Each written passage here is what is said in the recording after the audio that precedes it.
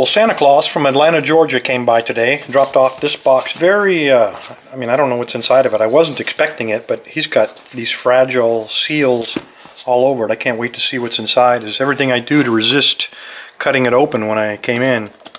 So let's just see if we can't get this thing open and see what kind of magic is inside of here.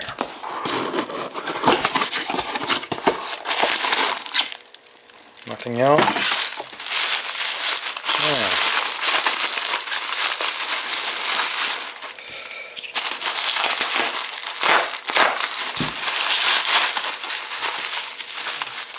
An empty master lock box. No idea what this is about. Absolutely empty, but with a combination tag, it looks like. So we got a combination tag. And let's see what else we got here. And the combination lock itself looks like.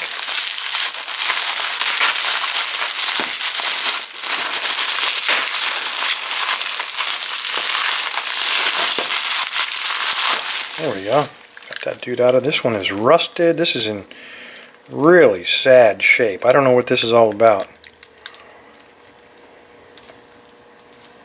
No idea, but this thing is Champ, it says on the front there. The body, I guess, used to be silver. This one is so old, I think it's just rusted up. Even the shackle looks like it's pitted. Well, we do have the combination, but of course that's not the way to get into these locks, is it? I think the way to get into these is probably to shim them.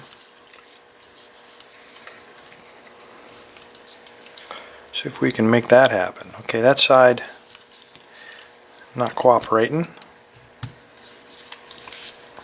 So let's try to shim both sides. So that the right side appears to be the easiest side. So let's shim the side with the least amount of tolerance first.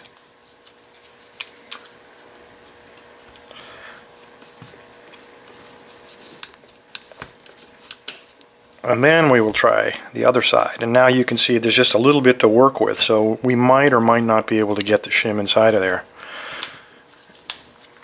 And our other side came unshimmed. And there we go. Combination or no combination, master lock. Champ version. This thing probably is an antique of some kind, and I don't know why anybody would send it to me, but there you go. Whoever sent it, thank you, sir. And everybody stay safe, stay legal.